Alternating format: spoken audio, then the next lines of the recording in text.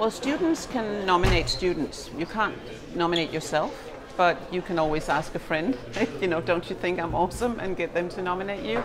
But you can nominate a fellow student for being including, maybe working with politics, social, sports, trying to get everybody here to have a good CBS experience. Or somebody who's been working for a more diversified CBS, and also being responsible both as a student recycling paper, but also being a responsible business student. Those are some of the things that the jury looks at after we get all the nominations in. Well, no, you can actually also nominate if you have a very good teacher.